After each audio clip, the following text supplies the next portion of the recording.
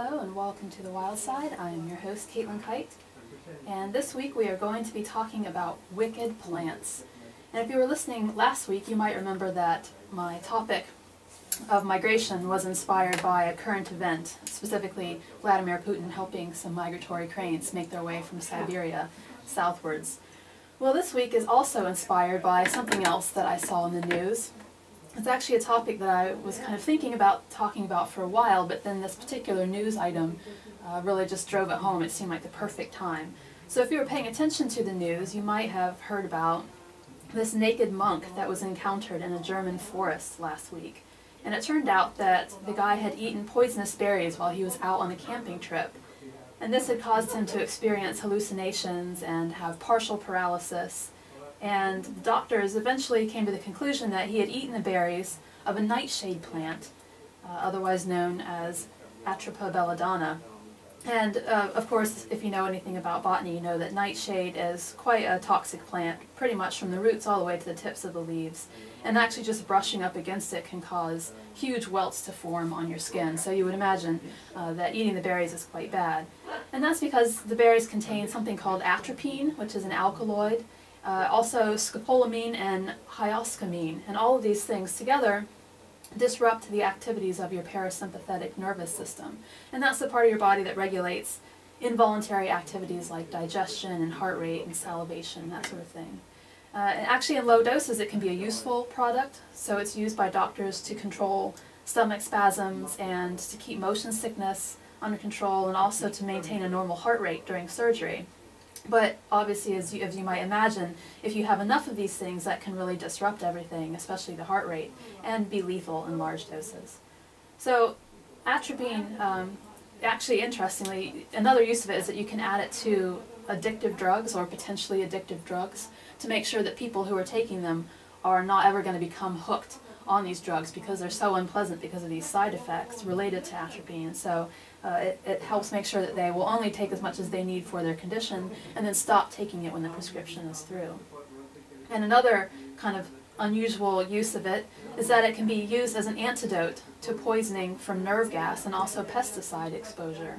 And if you know anything about the history of nightshade, one of the first things you ever learn about this plant is that Italian women supposedly used to drop mild tinctures of nightshade into their eyes because it would dilate their pupils and supposedly make them look more alluring to men. So people who ingest nightshade, like this poor monk in Germany, can experience confusion and exhibit unusual behavior. They can have a fast and irregular heartbeat and a flushed face.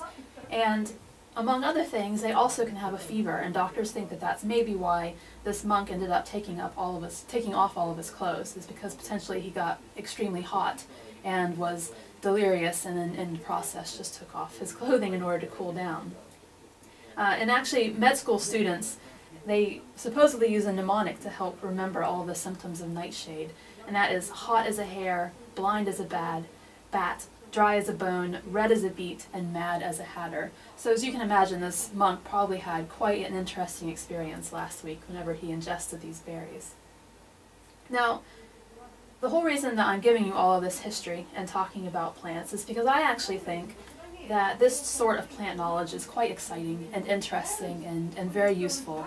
And I've always been very interested in being able to identify all of the plants that I see around me. And actually in general I like being able to kind of take a walk outside and know what it is that I'm looking at, whether it's useful in some way. Can I eat it? Can I grow it? Can I mix it with something if I have a headache? You know, that sort of thing. And so I've always been really interested in thinking about all these sorts of characteristics of plants out in the wild. And what I think is really sad is that lots of people tend to think that botany is quite boring.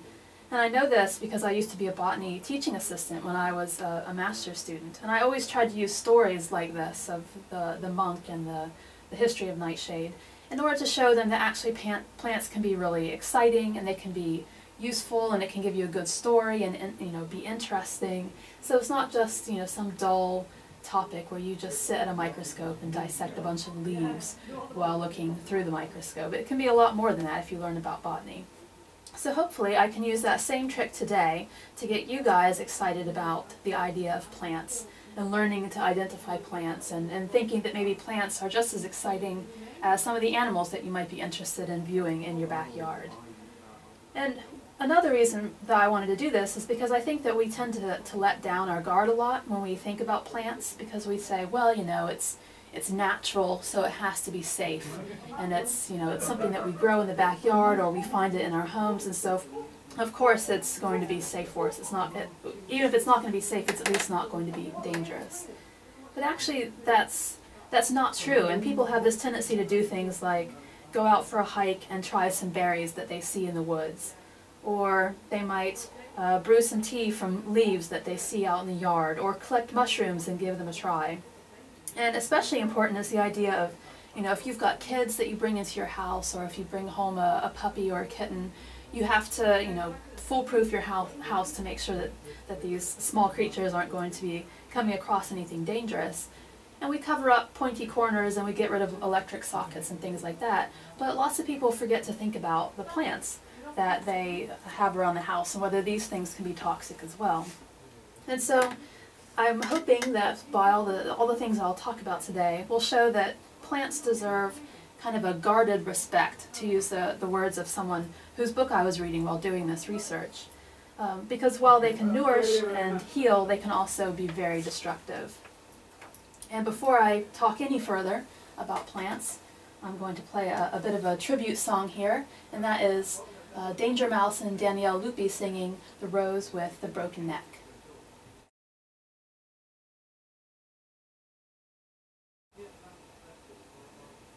And that was Danger Mouse and Danielle Lupi, and you'll also probably notice Jack White singing The Rose with the Broken Neck. And this week I'm going to try to play you guys a few more songs. The last few weeks I've been slacking off a little bit and talking too much, so hopefully I can lighten the mood a bit with some more music. So before the break I was talking about how we are discussing today wicked plants, and I also mentioned that there was a book that I was reading while I was doing the research for this. And it's a great book with actually the same name as the broadcast. It's where I took my inspiration. And I will provide details for that book. It's by Amy Stewart. I'll put that up on the website because it's really a fun and interesting read, and it's also got some really lovely drawings in it as well. And one of the things that Amy writes about is how there are certain botanical crime families, where there are some families that just seem to have more species that are toxic than you might expect. So I'm going to discuss a few of those, and the one I'm going to start off with is probably the one with which you're most familiar. It's the one I've already been discussing, and that's the nightshade family, or Solanaceae. And as the author says, these are both the best and the worst. And if you know anything about botany, what you'll know is that nightshade family actually includes lots of things that we really can't live without. And that includes potatoes and peppers and eggplants and tomatoes, and even petunia, which is not something that produces food for us, but which lots of people put out in their gardens or on their balconies and porches and stuff. And in this same family, even though you've got these nice, edible, lovely things, you've also got some really deadly things like nightshade, mandrake, tobacco, henbane, belladonna, and datura. And many of these, like the nightshade, contain alkaloids. So for example, tropane alkaloids, and these things can cause hallucinations and seizures and comas.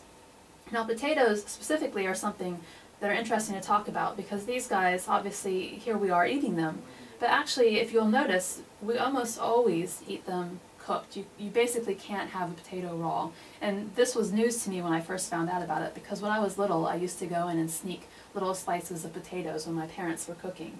And if you have really small doses of them, it's not a problem. But they do contain solanine, and if you have lots of solanine in your system, it can cause gastrointestinal symptoms. And if you have enough, it can actually lead to coma or death. So if you've ever had a dish where you've accidentally undercooked the potato a bit, you might notice that the next day or later on that day, you don't feel so well, and that's probably because of the solanine. And actually, if you have potatoes with green spots, you shouldn't eat them, or you should at least cut out the green section, because this indicates an increased level of solanine, and that often is brought on by exposure to sunlight. So depending on where these things have been stored, you could have more solanine being produced in certain parts of the potato. And actually, sometimes if you have a bag of potato chips, or crisps as you guys would call them, you'll notice that some of the chips, the individual chips themselves, have little green spots. And again, if you have these in small quantities, it's not that big of a deal. But in general, you should pick those out and not eat those because, again, it contains the solanine, and that's not going to do your digestive system any favors. Now, another botanical crime family is the cashew family, which again might be surprising to you because, of course, there are things that we eat in this family. And that includes stuff like mangoes and pistachios and, of course, cashew, and also even the ginkgo tree. And all of these guys are related to species that you might not be as familiar with here, but I'm very familiar with from my home. And that's poison ivy and poison oak and poison sumac. And obviously the names of those kind of give away that they're not the greatest plants to come in contact with. Also the lacquer tree and the poisonwood tree, which you might have read about if you read Barbara Kingsolver's Poisonwood Bible, which is all about kind of using that tree as a metaphor because it is quite toxic, to the point where even if you burn it and inhale the smoke, it can be really uncomfortable. And that's actually something that's true also of mango and cashew trees. And these guys contain something that's called, I'm not really sure how to pronounce this properly, so I apologize, but urushiol or urushiol. And this is something that, again, if it goes up in flames and produces smoke, when you inhale it, you can have horrible burnt lung symptoms, and it's very painful and itchy and raw. And if you touch that before it's even burned, it can also cause long-lasting, painful rashes on your flesh. So in all forms, that product is very uncomfortable, and all of these plants have related products in their leaves and their bark and their pretty much in every bit of them. And actually, in order to eat a cashew, you have to steam open the whole product. So actually the cashew is inside, the nut is inside a case, and you have to steam open the case in order to then reach in and get the cashews out. Because if you try to manhandle the case yourself and peel back the parts of it in order to then reach in and get the nut, then you'll have touched that and gotten the oil on your fingers or machinery, whatever you're using, and then you'll end up transferring that to the nut itself. And so you'll notice if you go to the store and buy cashews, you're never actually going to get something that's truly raw, and that's because they have to be steamed to some extent so that they can open up those cases and get the nuts out in order to eat them. And these, all these kind of nut shapes and fruit shapes, these are common to a lot of these species. So you've got, with the trees and the shrubs, they produce what's called a drupe, and that's a big seed that's surrounded by a hard pit that's again then surrounded by sweet, juicy flesh like what you see in the mango. Now another thing that you guys are very familiar with that actually I was not aware of until quite late in my life is the nettle family, or Urticaceae. And these guys are painful because they have what's called urticating hairs. So they've taken the name of these hairs from the family name for these plants. And these hairs cause painful itchy hives, as you probably are well aware from having encountered them at some point while you're out walking somewhere. And actually doctors call the whole condition of painful itchy hives urticaria, and again that is based on the hairs of these plants and the family name of the nettles. And the nettles, often it's not just this painful little prick that sticks into your skin, but also they can have poison on top of those little the little needles themselves. And so when they go into your skin, they then inject a dose of poison. And there's one plant that's widely considered the world's most painful plant, and that's the Australian stinging tree. And as you might imagine, given the context in which I'm discussing it, it is also part of the nettle family. And what's really interesting is that actually you can eat these. You would never expect this when you first encounter them. But as long as you boil them to get rid of the hairs and to denature the protein that's involved in that, the stinging pain if it gets under your skin, then it's actually quite safe to eat these. And the first time that I ever encountered nettles was when I worked for a summer in the Shenandoah National Park in the U.S. And I'm not 100% sure of the distribution of the plant in the U.S., but I think that it's not really widely found. It's only found in certain types of habitat, and up on the mountain was one of those types of habitat. And it was the first time in my life I'd ever brushed against the plant and had this horrific pain that you guys probably have all the time because nettles are everywhere in this country. And I was working with some colleagues who were, very keen botanists, and they said, well, let's try an experiment and collect some of this. And so we did, in fact, gather a whole bunch of nettles, and we boiled them, and we produced kind of like what you would do if you were preparing collard greens or spinach, cooked spinach, but it didn't have much flavor at all. It was pretty boring. And I think if you're interested in ever cooking up nettles yourself, you're going to want to put a whole lot of butter and a whole lot of salt in order to give them a bit more flavor. So I can't imagine that this is something that would be routinely eaten unless you're kind of short on other greens. But actually nettles have another potential use in addition to providing some nutrition theoretically. They can actually help relieve the joint pain of people who have rheumatism. And it's the process of using nettles to deliberately cause that pain in your joints is called urtication. And basically the idea is that when you have that chemical that's on the nettles and you put it in your joints, it does hurt of course, but it also ends up altering the signaling that's going on under your skin, and so the pain from the rheumatism itself is decreased to some extent. Now another family that's on this list of the top crime bosses in the botanical world is the spurge family, or the Euphorbiaceae. And a lot of these guys are things that we have kind of myths about. So you might have heard about, poinsettias being horrific plants to have around. They're going to kill your cat at the holidays. Pencil cactus is another, sometimes called pencil tree. Castor bean is another, which of course actually is quite bad. And the rubber tree. And you'll notice that a lot of these are things that actually you have within your very own house. Certainly poinsettias and rubber trees, and pencil cactus is growing in popularity both in your house and outside in the yard. And actually all of these are they can look quite different from each other, but they're united in that they all produce an irritating kind of milky looking sap that can burn and scar the skin. And they also contain they may contain some powerful poisons. Interestingly, poinsettia is actually not nearly as bad as people think that it is. So if your cat does in fact eat a little bit of it, or if your dog does, it probably, it may not feel as great as it normally does, but it's highly unlikely to actually kill your animals. They would have to eat a tremendous amount of these plants. Pencil cactus is another kind of funny one, because I used to work in a greenhouse when I was doing my master's and my PhD. And the first day I showed up on the job, I was kind of being taken around and given a tour so that they could point out which plants I'd be taking care of in what different ways, and which ones I kind of needed to know certain things about. And one of these was a big pencil cactus that was it was kind of in a big arch shape over top of one of the doorways. And the lady who ran the greenhouse was kind of new, and she said, look, I don't really know about this plant, but I'm told that it has a sap that if it falls in your eyes, it'll make you blind. So you have to be really careful. And so the whole time I was working in there, I was completely paranoid. And I kept thinking, why in the world have they put this plant over a doorway that people walk through? You can't even enter the greenhouse without going under this plant. And after all this time, I finally found out that actually it wouldn't be great, but it's not going to make you go blind. So all that panic that I had all the time was completely unwarranted. But the rubber tree is one that actually is quite toxic for a different reason than pencil cactus. But it does contain a quite potent sap.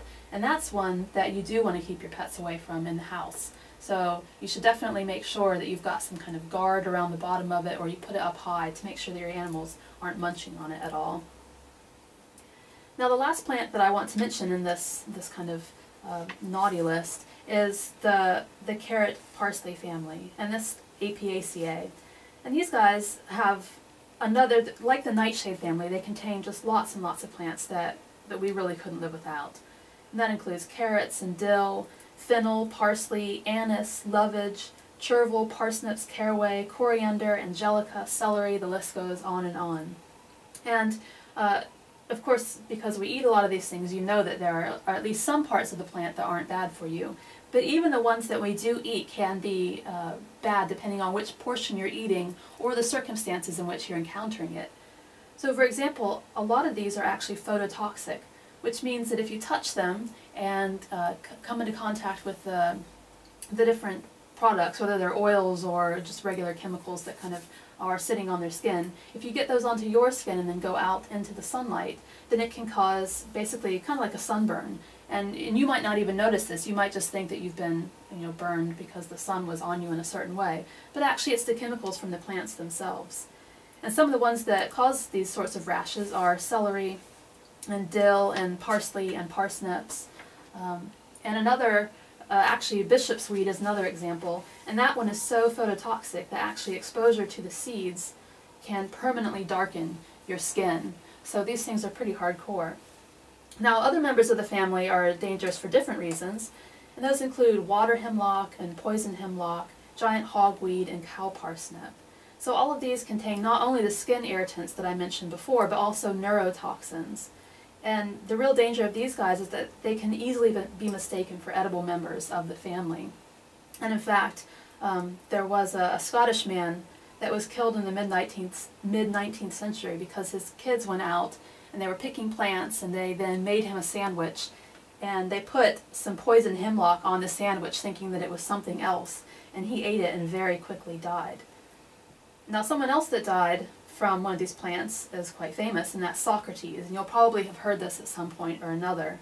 So supposedly in Scotland, poison hemlock is known as dead man's oatmeal, and I'm not sure if that's actually true or not, but this concoction was given to Socrates in 399 after he was found guilty of corrupting the youths. And basically the process of his death was written about in quite vivid detail. And to be honest, if you're going to go, it sounds like this actually wouldn't be such a bad way to do it. And later on, having read about these records of Socrates' death, there was a 19th century doctor here in Britain who said, okay, I really want to know if it's actually like that or not. But of course he didn't want to die. That would be kind of the ultimate experiment. So he took really low doses and then wrote about what it felt like to have had these chemicals introduced into his body. And basically what he said was that it felt as though the go, and that's a quote, the go had been taken out of him. And it caused him to feel quite heavy and very tired, but actually he was quite lucid the entire time. So little by little his legs were getting heavier and heavier and more tired, and it kind of moved up to his waist and then up to his chest. And that's very similar to what was described for Socrates, who eventually, he was kind of walking around until it all just became so heavy that he had to sit and then finally lie flat. And this guy, this British physician, he said that actually it was very peaceful, and that, you know, slowly that just kind of receded and then he felt quite normal again. And if you are interested in staying away from this, hopefully, you should know that in order to tell poison hemlock apart from some of the other members of the family, you can notice that the stems are hollow, and then it might be speckled with purple blotches, and these are often called Socrates' blood. And reportedly, the leaves of this smell quite bad, so, and again I'm quoting here, they should smell either like parsnips or mice. So if you encounter a plant like this in the wild, you most definitely want to stay away from it, and do not put it in any sandwiches.